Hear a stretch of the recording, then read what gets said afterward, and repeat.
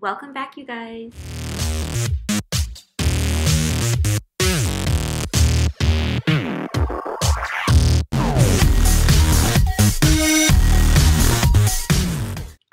Alright, you guys, I know I skipped the intro, but I just wanted to go ahead and get straight to the point. So today we are going to do kind of like Halloween, fall inspired nails.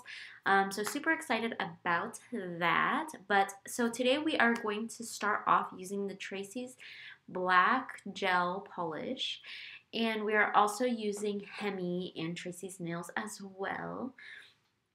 You guys already know I love these gels. They're super, super pigmented. One coat really goes a long way. Right here, you guys could kind of just see me talking to my client, kind of debating what we should do right there. So I really loved the foil nails that we had did on her last time. So I was like, you know what? Let's go ahead and just incorporate this somehow into the set. So as you guys can tell, I don't do each nail just like in an order. I kind of bounce around a little bit and then I kind of get the design process going in my head and I work that way. I promise you guys, if you guys have to work that way too, your clients will not mind whatsoever. None of my clients have ever complained about that. Ever since I started, I don't know why, but when it comes to polishing, I have always kind of bounced around until I got a feel for it. It was easier for me to be able to pick out colors and whatnot. And so what I did on that nail that had the gold leaf, I did end up using some tape to tape off the edge of the nail so I could just have that straight, crisp line at the end because I wanted it to kind of be a half and half nail. So these nails ended up being like mostly black, and so I'm going to go ahead and do this hand too. This side I am doing it a little bit different. I'm not doing it the exact same as the other hand just because as it was from the last set, it was a little bit different as well. So I just kind of like to switch up the hands. I don't like them to be exactly the same, and then some of my clients there are like that as well. They like to kind of switch it up a bit. But since I had already did the other hand, I kind of already had an idea of this hand. So this hand, it came a lot quicker. I didn't have to kind of bounce all over the place because I already knew what my goals were after painting the first hand. So I like using the tape. I know it kind of seeps through a little bit with it being gel, but it does allow it to have a lot easier cleanup and to make sure I don't go past where I want to or past a certain point. And it just makes it easier. Cleanup isn't that hard. I just had to get a brush with acetone, and then after I go in there and make that line super crisp. But you guys, I promise you guys, the foil popping out at the bottom is going to look amazing. I can't wait for you guys to see it because honestly it came out so pretty. I wish I would have did a whole set like this just because it would have been really, really pretty. So who knows, maybe my next set might be inspired by that nail. Who knows? But right here you guys can kind of just see me going in and doing all the black on the nails. I try to be super clean just so I don't have to have a ton of cleanup and stuff, and I like to clean up with a brush, of course, before I put it in the lamp because otherwise it's cured and it's kind of stuck there. So, and I want my client, if they do end up posting pictures after they leave here, I want it to look flawless. I don't want there to be any paint left behind just because it will bother me. So I try to make sure that I keep it as clean as possible. Let me know if you guys want to see any fall designs or Halloween designs. I love Halloween. I love being able to do these videos for you guys. This was something that we kind of came off at the top of our head. I was looking through Google for some inspo, and I ended up coming across this pumpkin picture, and so that's why I wanted to use my art inks. I'm going to go ahead, every time I cure, I am going to be putting them in the light for 30 seconds. Alright, so I'm going to use the orange and apres nail art inks, and I'm also going to be using the red. And I'm going to go over this polish, the Hemi polish from Tracy's Nails. I'm just going to go straight over it. I didn't wipe the dispersion layer down, which this gel polish has little to no dispersion layer. But you're going to see me go back in with the red. I'm going to kind of go back and forth and blot over this just to kind of marbleize it. I don't want it to be like blotchy. So I try to mix it all together, and I do get acetone. I do have the mixing liquid, but sometimes I already had acetone in the dish, so I just went ahead and used that. And I went and patted the art inks over it. And basically what the art inks are, if you guys are ever wanting to try something like this out, if you guys want to try something more affordable, you guys could also get the inks from Michaels. They have like more affordable. They are smaller bottles, so I mean you guys are able to try a little bit more colors, but they do last you a really long time because these art inks, I've had them for a few years and they lasted me a really, really long time. Okay, you guys, and for this nail, I'm super excited about this. This was like, you guys could see me like flash or like moving her nail back and forth just to see the effect that it gives it, just because I love the way it was looking. And so I'm going to get that acetone and I'm going to go ahead and blot a little bit. And I just love the way it looks. And I'm going to go ahead and go to this nail and then do the same thing on this hand. But these art inks, I do like to incorporate them with things just because honestly these things, they were pretty pricey, so I want to make sure that I do use these just because. And it's also good to be able to show you guys different things that you guys could do with them, just because especially as a nail tech, there is so many things that you have in your collection that sometimes it kind of just gets pushed back to the drawer.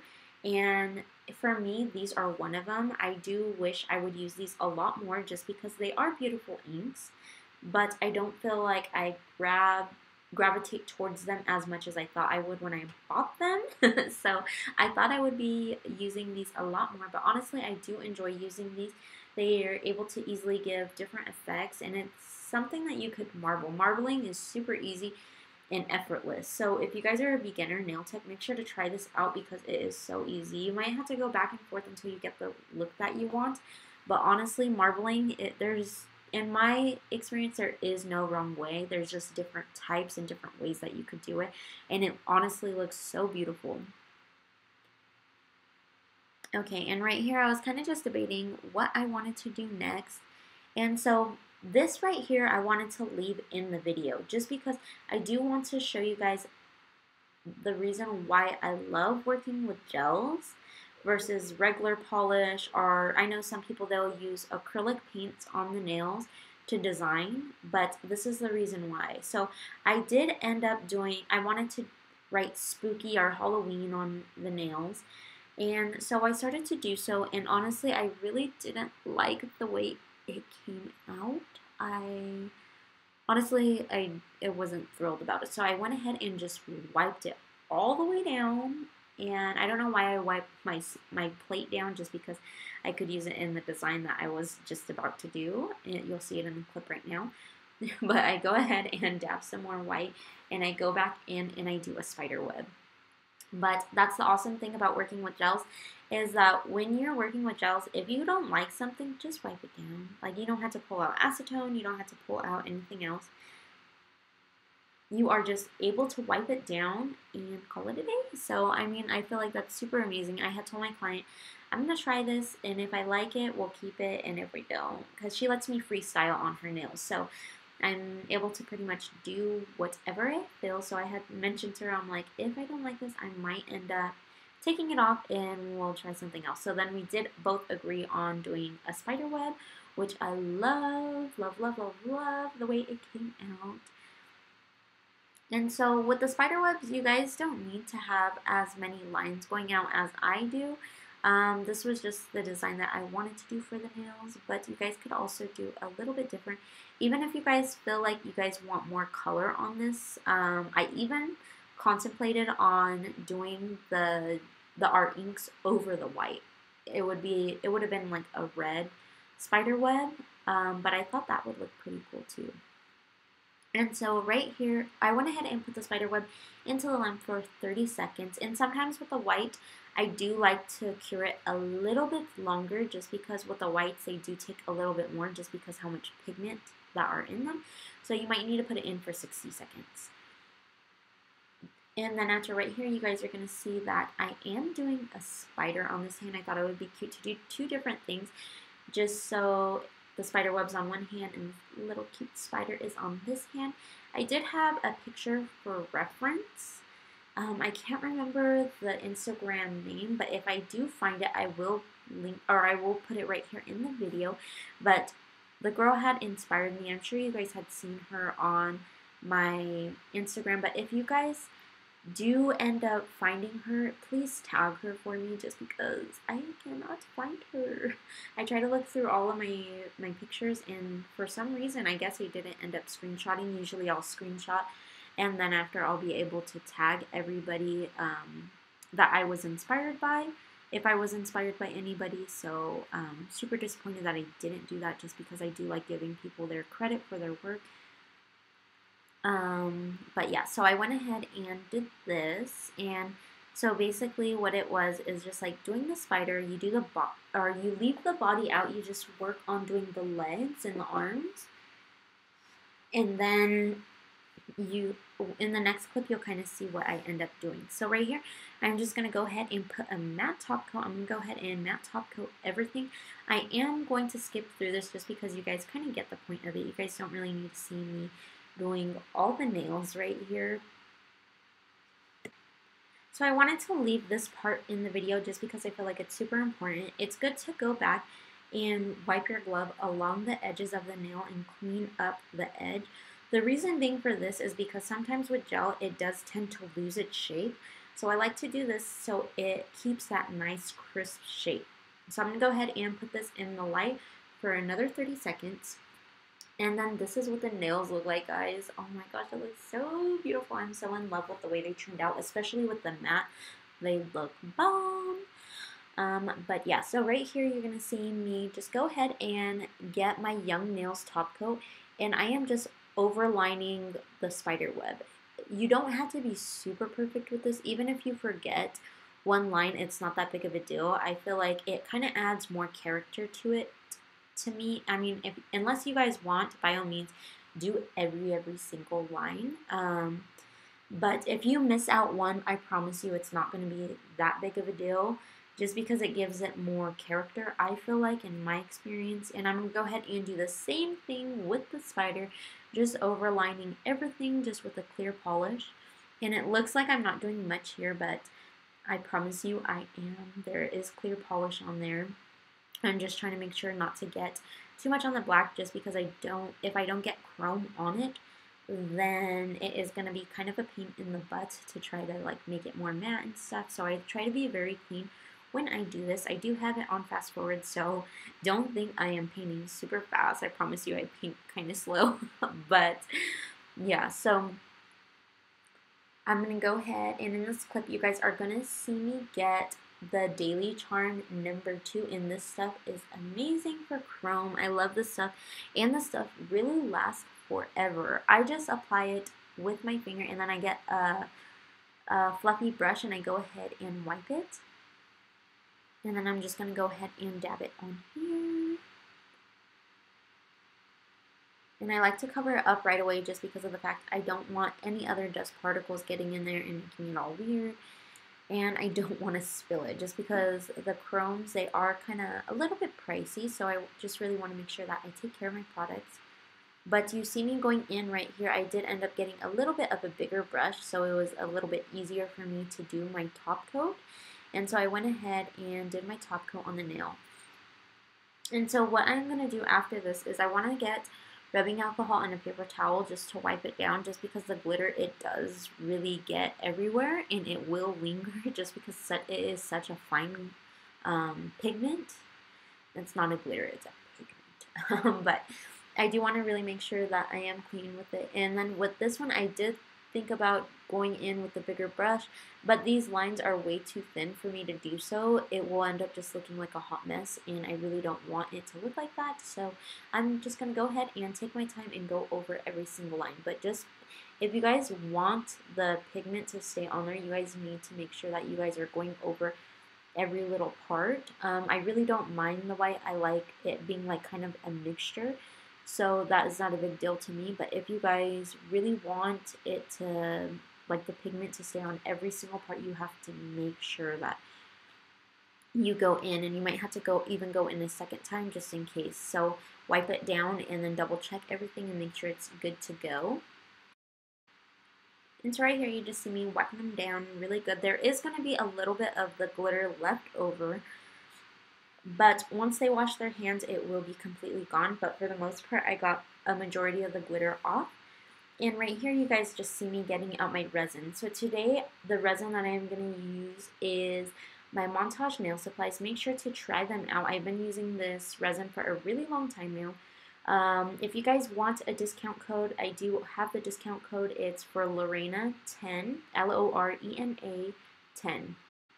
And you guys really want to make sure to check that out just because it will save you some money. And yeah, I mean, who doesn't like saving money? Especially when I go in there, I end up spending more than I want to just because they always have so many cute things. So if you guys are ever in the area, make sure you guys go in just because I believe they do have more in store than they have online. So and they're always getting new stuff. So make sure to follow them on Instagram just because you'll be able to see the different things that they have. So every time they get new stock, they're really good about notifying everyone and showing what they have online, which is amazing. And they always show like what their clients buy there, which is nice just because it gives me ideas of what I might want, and it kind of gives you like an idea of nail trends. So it also helps with that. So if you guys don't really follow nail trends and things like that and you need help with that, just make sure to follow their Instagram and they'll show you kind of what everybody is buying, which is pretty cool just because you kind of know what is going to be coming out and what people are looking forward to and stuff. And so right here I did want to incorporate that same large stone that I did for the spider. I did want to end up incorporating it on here. I like to apply the glue as I go. And then it does stay, it is still workable, so even though the stones are on there and they're not shifting, if you do poke them around, they are going to move. So keep that in mind if you guys are using this glue. If you guys use the resin activator and you spray it over, if you want them to stay put right where you put them and you don't want to have to worry about them moving, just make sure that you spray. But since I'm working, like, I will put them around and I will like kind of like move them from here to there if I need to, if I need to shift them. But in some cases, the resin, it does dry fast. I do feel like if I am using it on gel, it will end up moving a little bit more. But if it's on a matte gel, it kind of stays in place better. So just keep that in mind. With any resin, I do feel like that is like the same case with a lot of resins. I don't feel like I've experienced different too much. And so right here on this one, I thought about going horizontal, but I was like, you know what, let's go all the way up, or like let's make a line going up. And I thought it came out super, super cute. Let me know what you guys think of these nails. Are there other things that you guys want to see? What kind of Halloween nails are you guys doing this year? Or what are you looking forward to seeing in nails? Make sure to comment that down below. Just because I want to see what your guys' idea are. Give each other some inspo.